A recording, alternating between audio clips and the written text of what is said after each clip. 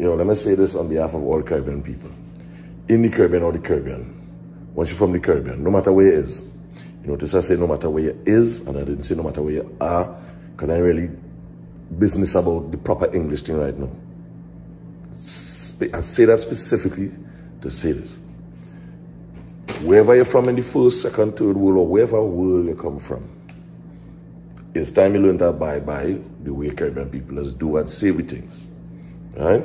If you don't want to abide by it, cool, no problem, move along. But the way we say things is the way we say things. The way we sing it is the way we sing it, and the way we do it is the way we do it. I come to buy something by you in a foreign place and you don't understand what it is I say. I spoke too fast. Well, no problem. You will have to listen again because I ain't slowing down what I have to say to ask you again. You will learn it the same way you expect me to learn yours for all these years. You will learn we now. Right? Not us, we. You will learn we now. Right? Simple as that.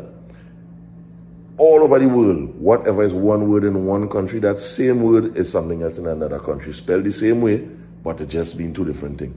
So in the Caribbean, the word wine, W-I-N-E, is dancing. It is also drink at the same time. So fortunate as Caribbean people, we could use the one word in the two ways that we choose to.